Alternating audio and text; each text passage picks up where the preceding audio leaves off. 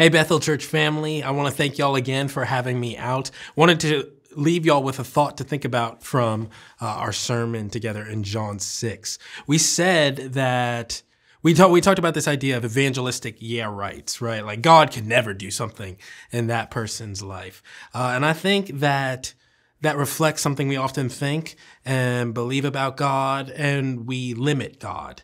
And a question we might ask is, who are we to limit God? Who am I to limit God, right? And I want to get at this idea of limiting God because I think that often shows up in our prayer life. So let me give you the headline right up front, the exhortation right up front. Here it is: pray big prayers. Pray big prayers. You have a big God, a God who is bigger than the universe. He made it. He is above the heavens, the Psalm says. Pray big prayers. And I think we often limit God in our prayers. We ask him for things we need help with, but we're pretty sure we can do. And rarely do we ask God for things that we don't think we can do or that we don't think can be done. And I want to challenge you and encourage you to pray big prayers and to not grow weary of praying. The parable in Luke 18 of the persistent widow is so helpful for us because it challenges us to keep knocking on God's door. But pray big prayers. I think often Hebrews 4 talks about, let us with confidence draw near to the throne of grace.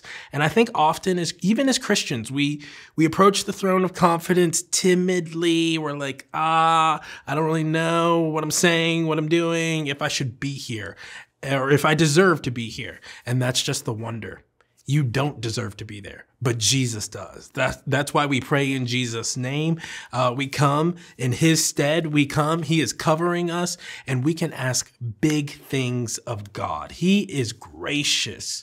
He has an infinite supply of grace. The demand of our sin and the demand of our need could never deplete, outrun, or outlast the supply of his grace. And God is as generous as he is rich in grace, meaning he is happy to share. So what I want to encourage you to do as we think about praying for people who seem far from the Lord or praying for a situation that seems impossible.